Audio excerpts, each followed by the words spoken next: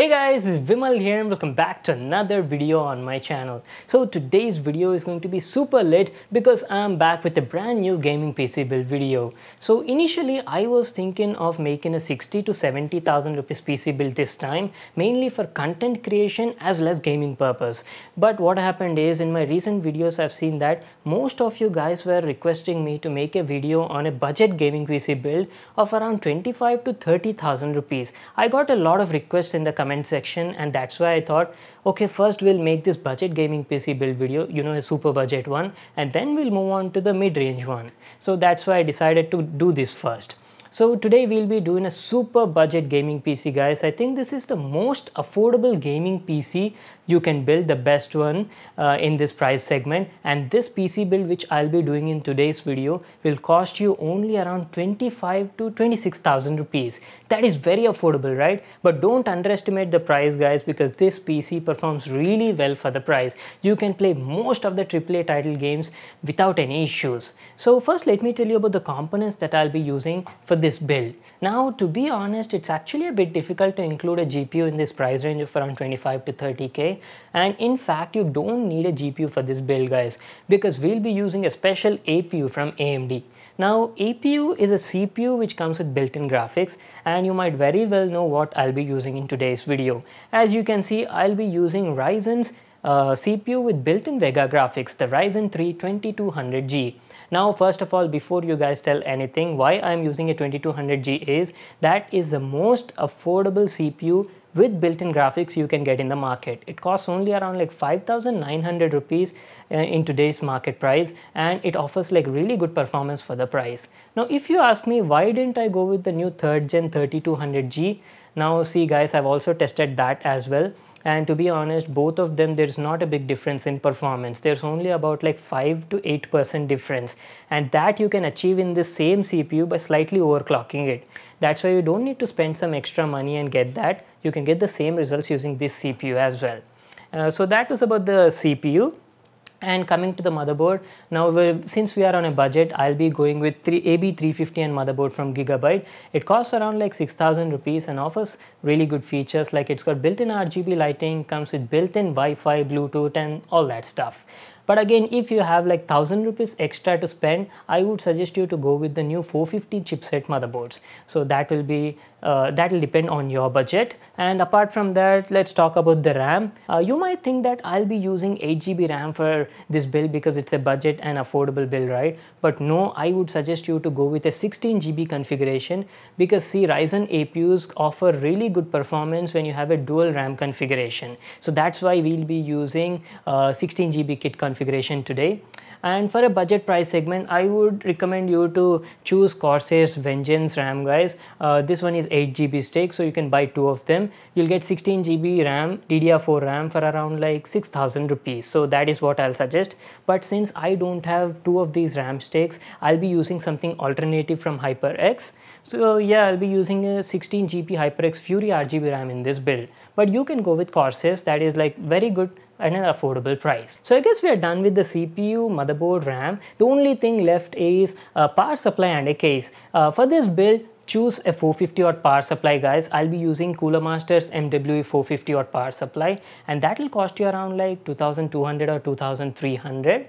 That'll get your job done. And coming to the cabinet, now there are lots of cabinets in the market. You can choose any of your choice of around 2,500 to 3,000 rupees. I'll leave that decision to you guys. Now, since I don't have a lot of options because we are especially in a lockdown situation, I have to use Corsair's Carbide series cabinet only, the one which I used in my previous PC build. I actually wanted to use something else, but since I'm on a shortage right now and I can't go out and buy anything else, I am stuck with that. So yeah, these are the components we'll be using in today's PC build video, guys, and the whole price will come around like 25 to 26,000 rupees. Also, one more thing to mention, make sure that you don't miss any part in this video, because I'll be sharing some special tips and tricks with you, and also show you some special BIOS settings in this video, by applying which you can maximize the performance of this build. So let's get started with the assembling part. Now I won't be showing you how to assemble it in depth like a tutorial. I've already shown you how to build a PC in a lot of my other videos, right? I'll just leave a link to them in the card above and you can refer to those videos. So the first thing we need to do is install the CPU on the motherboard. It's got an AM4 socket, just lift the lever, check for the alignment and drop it gently like this. Now pull down the lever and lock the CPU in its place. So we're done with the CPU, time to install the cooler. I'm not using any dedicated air or liquid coolers because this is a budget build and actually doesn't need such heavy cooling. I'm using AMD stock cooler that you get with the CPU. Just place the cooler on top of the processor and tighten up all the 4 screws. But before that, don't forget to apply some thermal paste. My stock cooler already came with some pre-applied paste, that's why I didn't apply anything separately. And we are done with the CPU as well as the cooler. Time to install the RAM sticks. As I've mentioned before, we'll be going with a 16GB dual RAM configuration where I'll be using two 8GB DDR4 RAM sticks from HyperX. Just open the lever, check for the direction and push it hardly until the lever locks itself. And there you go, we've successfully installed the RAM. Now time to fix the motherboard in your cabinet. So as I told you at the beginning, I'm leaving the choice of choosing a PC case to you guys. There are plenty of cases available from Cooler Master, Corsair and even Antec for around 2500 to 3000 rupees. You can choose whatever you like. I'll be going with Corsair's Carbide series Speco 5 for this video. I've already installed the 450 watt power supply in the case and took all the PSU cables to the backside. Now time to install the motherboard. And yes, before that, don't forget to fix the IO shield in the case. Now take some screws and start fixing the motherboard. You get all the screws and necessary stuff with your cabinet itself. And that's it guys, we're all done with the assembling of this budget PC. The only thing left to do is connect all the required power supply cables. I have already done that and as you can see everything is neatly organized. For a detailed info on the cabling work, you can just refer to my 50k gaming PC build which I made a few days ago. So that's it, our 26,000 gaming PC is all done and ready to go. That was super easy, right? Now let's power it on and see how this thing looks like.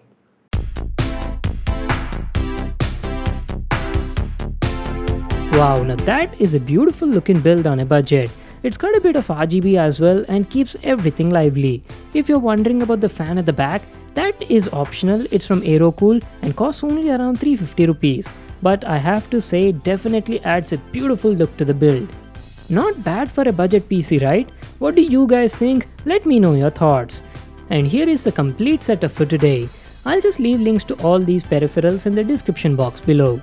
Now before we get started with the performance testing and gaming, there are a few things which you need to adjust in the BIOS to get the max performance out of this build. Since I'm using a Gigabytes motherboard, this is how the BIOS will look like. It may vary depending on the brand you choose. So head over to the chipset settings and here you'll find an option called as integrated graphics. By default it will be set to auto, but you need to change it to exactly my settings as you can see on the screen. You need to change from auto to forces over here and change the UMA buffer size from auto to 2GB. This will greatly improve your gaming performance. You can even choose higher like 4GB, but I would suggest you to set it to 2GB only as it is stable and more than enough. Basically what this setting does is, it allots your physical RAM memory for the integrated graphics. So setting it higher than this will limit your usable RAM capacity for other applications in Windows. After that, apply and exit from BIOS. Now let's jump into the gaming section and see how it performs. Let's play GTA 5 and check out the results. We'll be running these tests in 3 different resolutions, first in 720p, then 900p and lastly 1080p. The graphic quality has been set to normal and low as you can see in the video, and I'll be using a controller to play all the games. So let's see how the test goes. Holy smokes, what the hell? 100 frames per second on GTA 5 on this 25k PC? Now that is like the performance you'd like to see. I know it's only 720p resolution, but trust me, you're getting excellent results without using any dedicated graphic card. You can play most of the AAA title games with great results at 720p resolution on this build. Just have a look at this clip, and then we'll see how it performs at 900p resolution. Alright, time to switch the gear to 900p while keeping all the remaining graphic settings same as before.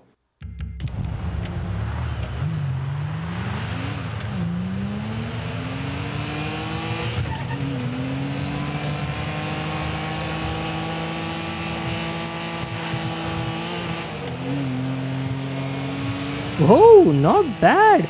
We were getting an average frame rate of around 75 frames per second.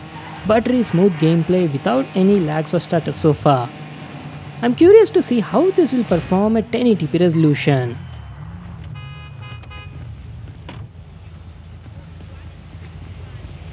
Okay, finally time to play at 1080p with the graphics set to normal.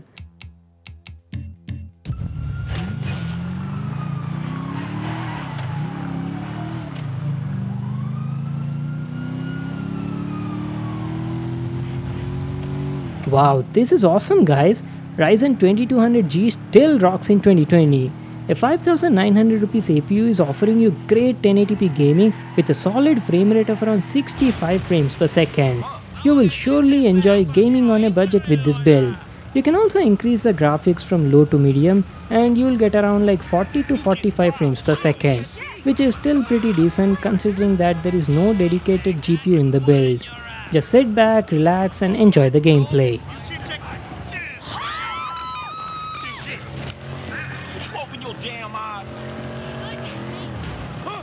Okay, let's play one more game, Battlefield 1, and check out the results. We are playing it currently at 900p resolution and with the graphics set to low. Let's have a look at the gameplay.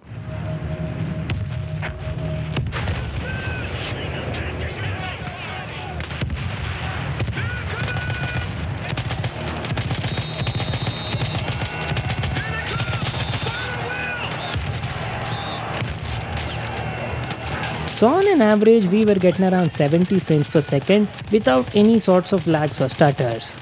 Let's bump up the graphics from low to medium settings and see what happens.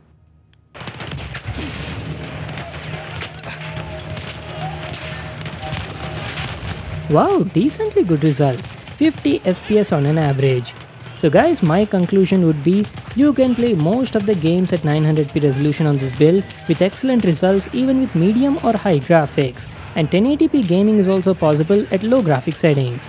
See, this is the best you can get for 25k price range, and in future you can even add a GPU to the build and get even better results.